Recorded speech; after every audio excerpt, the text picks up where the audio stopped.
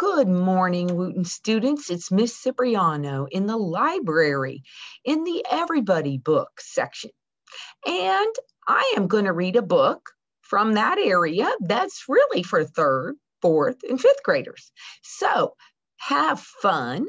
And I know we just had Easter, but I just thought it'd be fun to read about bunnies. I'm also going to include for your teachers, if they want to show you a video about drawing a bunny. So that's always fun. And I hope you have a great day. Okay, students, so show and tell bunnies. Well, now we're here. Now Miss Cipriano is going to go back to my office and it's kind of a boring green, but we are going to be okay with that. And I want everybody to know that we are going, when you come to the library for music and things like that, you are going to get some books, nonfiction books that are about real events. So Show and Tell Bunnies by Catherine Lasky, illustrated by Marilyn Hafner. And where are the bunnies? Talk to your class and tell me why. Why do you think that?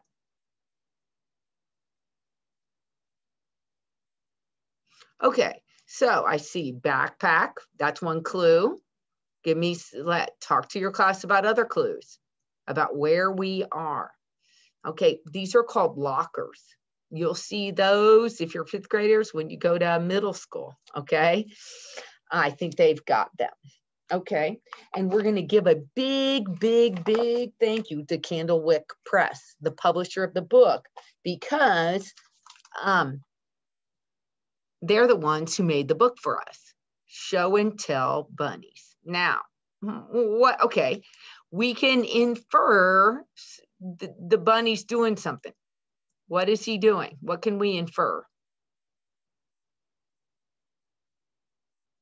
It looks like he's looking for something. He's looking for something, I believe. Clyde was worried. Show and Tell was 2 days away, and he had nothing to bring to school. His best friend, Rosemary, had brought her Coronation Queen Benjamin doll, and Lawrence had brought a picture of his aunt, who was an astronaut. But Clyde had nothing that special. He rummaged around his room, searching. Now, you know what? Rummage and search are similar. When you move through something and you're looking, that's called rummaging. There was a little creature that Clyde had made out of acorns with twigs for arms and legs. There was a gray rock that looked almost like a heart. And in his desk drawer, there was a scrapbook of his favorite leaves.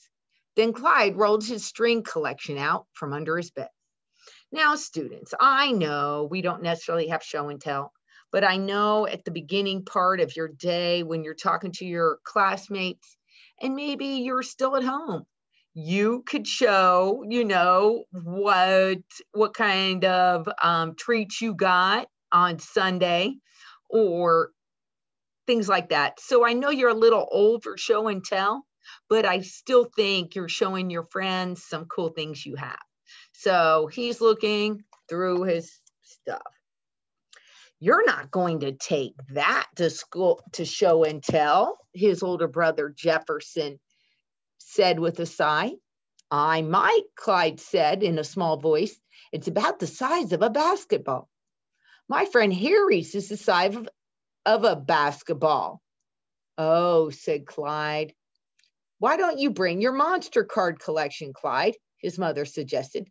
Every student brings monster cards, Mom, Jefferson said. It was true, Clyde thought. What about your leaf scrapbook, said Clyde's mother. Leaves, muttered Jefferson. Look, Clyde has to start collecting something special. If you love something, Clyde's mother said, then it's special, and Clyde can tell them why. Clyde wasn't so sure he could. Now, looking what Mom has in her hands, what does she like, maybe? And she's got something here. She likes to plant flowers, it looks like. Maybe he'd get sick before show and tell. He had a queasy feeling in his stomach. Mom, he called, bring the thermometer. I think I'm coming down with something. You know, Clyde, his mother said, your great-grandmother used to have a wonderful thermometer collection.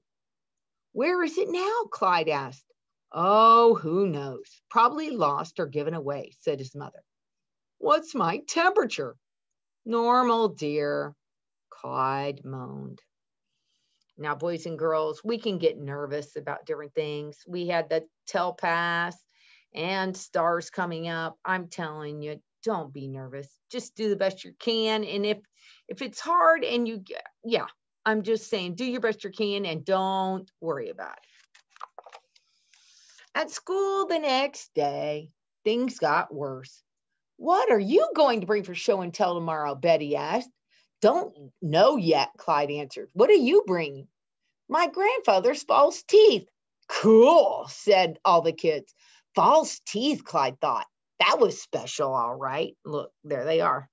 We call false teeth dentures. What's Ralph bringing? Asked another first grader. Clyde squeezed his eyes shut and hoped Ralph would bring something incredibly boring. Please let Ralph bring monster cards, he whispered to himself. A fossil, Ralph answered. Actually, a dinosaur toe bone. My uncle's a paleontologist. I even have a picture of him digging for dinosaurs. Look at that. Oh, man, it looks like everybody's got something cool. Clyde nearly cried out in despair. Don't worry, Clyde, whispered Rosemary. I'll help you find something good for show and tell. Aw, now, boys and girls, that's a friend right there willing to help, right? And do we want to be that? Yes. At recess, Clyde and Rosemary went all over the playground looking for interesting things Clyde could bring. Okay, outside. And did you hear? Students, there's a fox outside. Now, you couldn't bring that into the school, but maybe you could catch a picture. They were still looking when they walked home from school, but they found nothing. Absolutely zero. Clyde was getting desperate. Now, there's a word we don't hear a lot, desperate. Clyde was getting desperate. Okay, he's looking everywhere. He wants something for show and tell. Those are the clues we know so far. So what does desperate mean? Talk to your classmates. What does it mean to be desperate? You're really wanting something and you're just going to go to any means to find it. When he got home, okay, he's heading down into the basement. What do you think he might be looking for? Remember something earlier in the story? Okay. When he got home, he decided to look in the basement for his great-grandfather's thermometer collection. Maybe it hadn't been given away after all. The basement was dark and dusty and creepy with cobwebs and shadows. Clyde hated it. He never went down there alone. He didn't want to ask Jefferson to come. He poked through boxes and piles of old clothes. Then he saw a round, gray, furry object. Something just drew Clyde to this lopsided little ball. When he touched it, it was soft and very fragile. Clyde found the box and placed the little ball gently inside. Now, students, in Texas, we don't have basements because you go a few feet down and you hit rock. And it's really hard to build basements here. That's why the Texas State Capitol is so special, because they have a basement. Took a lot of time and a lot of money to do it. Now, boys and girls, we don't know what that was that he put in the box. And they don't even show us in the pictures. So let's see. So Clyde, the big day is here. And said Jefferson the next morning, what's it gonna be for show and tell? I'm not telling, Clyde said quietly. Oh, that'll be good. Not telling at show and tell. I'm not telling you, Jefferson. Jefferson, you keep quiet. Maybe he wants it to be a surprise or private. Yeah, a private surprise. That's it, said Clyde. Clyde walked to school.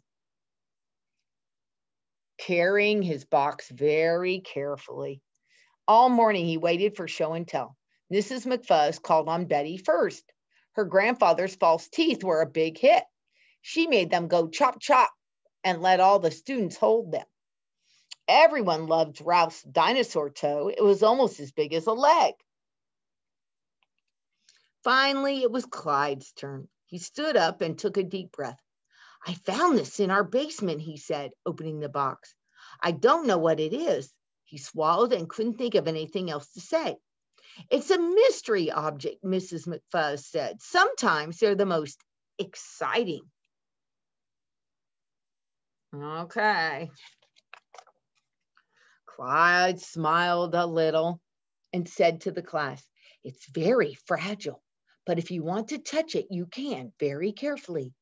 A hush fell over the room as each student came up to touch the lopsided furry ball. Okay, there they go. When show and tell was over, Mrs. McFuzz put the box on the windowsill. Well, I think they liked it. Maybe, Clyde whispered to Rosemary.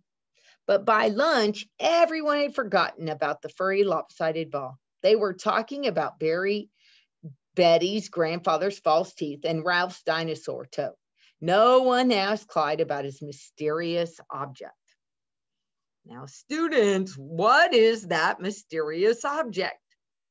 Oh, let's see. After lunch, Rosemary said, don't feel bad, Clyde. I think your show and tell was great. Let's go and look at your furry ball again. She walked over to the window in the classroom. Miss McFuzz, come quick. Clyde, get over here, Rosemary yelled. My word, exclaimed Mrs. McFuzz. In the box were hundreds of tiny baby. Can you guys see? Spiders. Wow, Clyde gasped. Spiderlings, whispered Mrs. McFuzz. Come quick, everyone. Come and see Clyde's mystery object.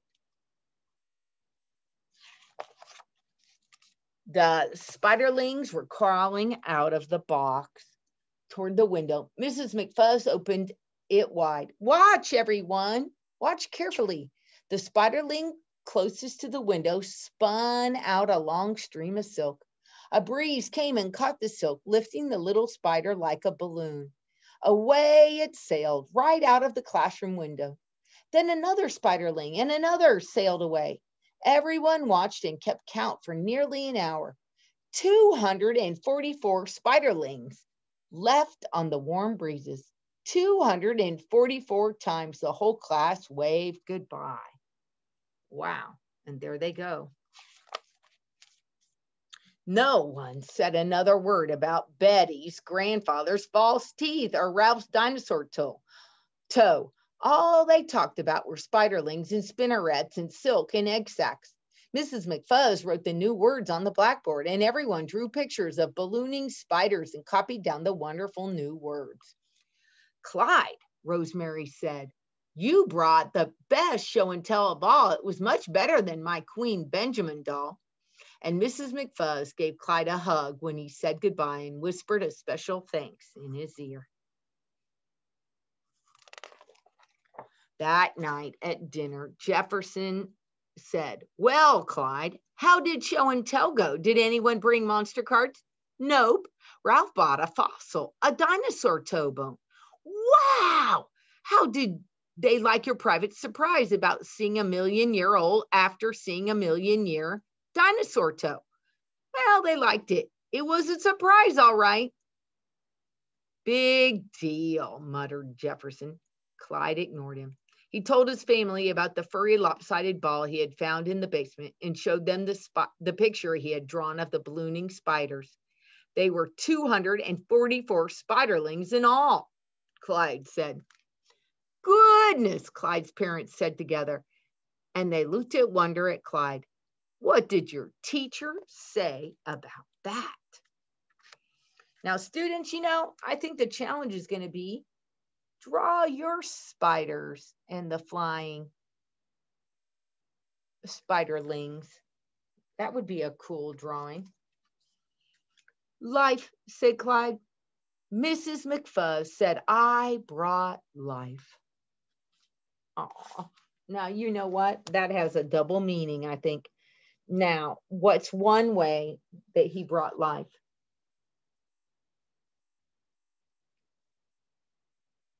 Well, he brought a ball that ended up being a bunch of spiders that were alive. That's life. What's another way we could use the word life here? He brought excitement and activity and fun to the classroom. That's bringing life. So cool. Show and tell bunnies. Never too old for a picture book. Students, I hope you enjoyed that. And you know what? I saw encouragement. I saw, try a new thing. And you know what? Those are all good things for each one of us. So, boys and girls, I hope I see you in the hall. I see you in the library when you come into music and or when you're online.